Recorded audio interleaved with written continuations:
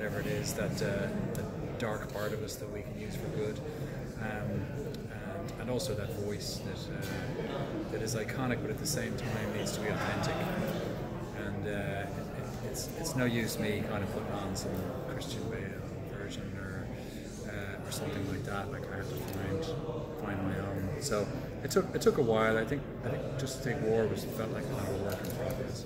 But now that it's been established, there's not a whole lot I can do with it in terms of changing tone or range. But or at least not with Batman. With Bruce Wayne, it's a little bit more. But I like to bring a lot of Bruce into this iteration of Batman anyway. You know, I think it's important that he's a father first in this world. So, and because of that, I think it brings emotion with it, and not least to this film, you know, which is just pure emotion.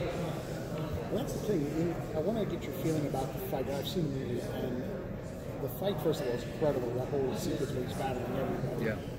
But there was also a vulnerability I sensed in Batman, like in the sense of this could be the end. I mean, this could really be the thing. Like Doomsday could be the end of all. I don't know if I'm imagining that or not. But no, I don't think you are. I don't think you are. And I think you know, in a way, Batman and the rest of the Justice League are us as we're reacting to what happens at the end. You know, so obviously there's a moment there where all hope is lost, and it's very upsetting, and not least just because they've lost their friend, you know.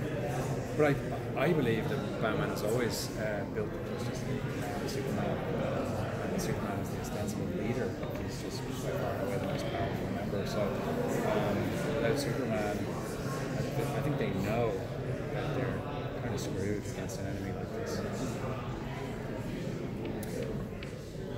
In your opinion, who would really win in a fight, Superman or Batman?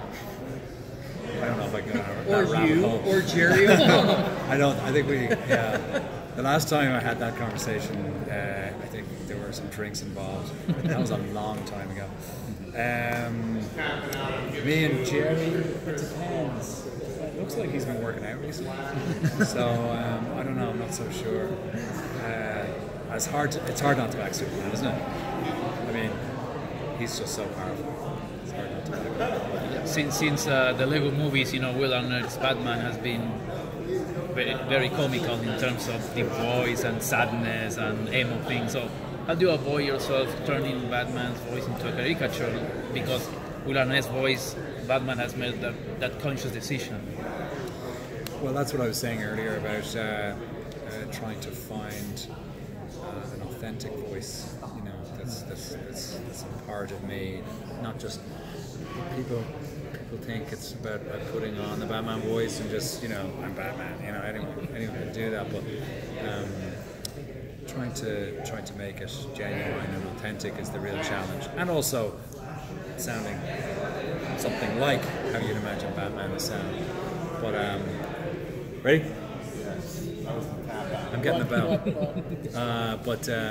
But yeah, I think that's how you avoid it. Yeah, keep it authentic, keep it real. Right, I'm gonna have to go, guys. Thank you. Appreciate it.